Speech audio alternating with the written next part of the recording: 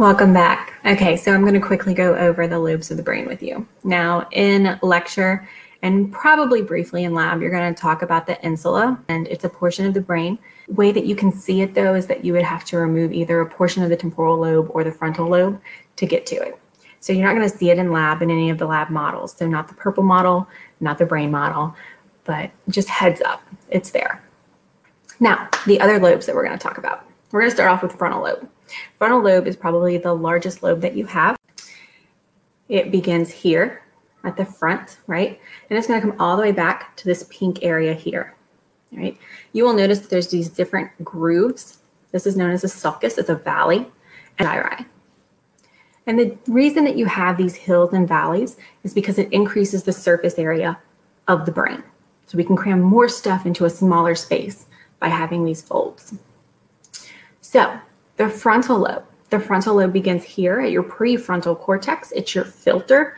This is the portion of your brain that is working to decide whether that thing that you're thinking should come out of your mouth.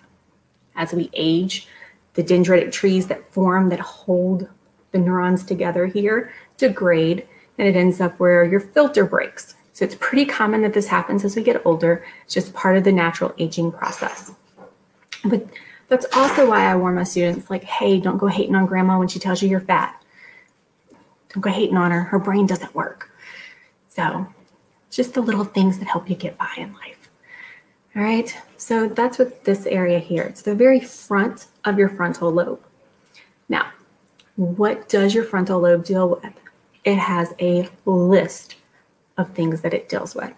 It deals with your impulse control, your judgment, some of your language production comes from here, although most people think of it as more like temporal lobe, but it has working memory, your personality and your reasoning and your coordination and your spontaneity and controlling things, socialization, motor function.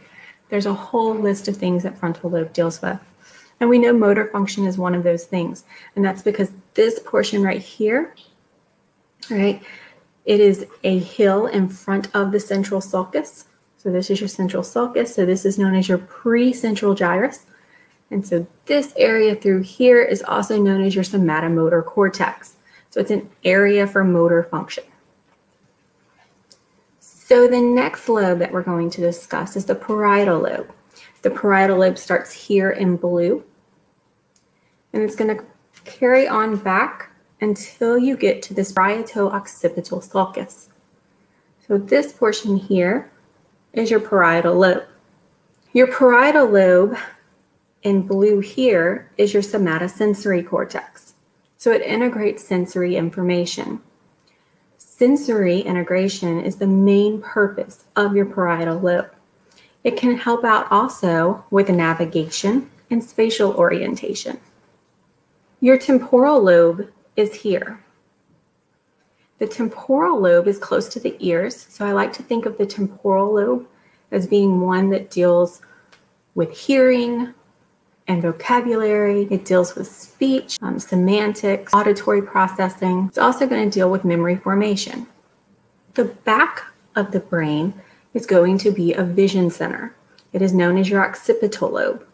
Your occipital lobe is your visual center and your visual cortex. It's going to have primary vision regions and associated vision regions. So not only is it looking at and identifying what you see, but it's also trying to figure out what the purpose of it is. And that's going to allow different parts of the brain to work together.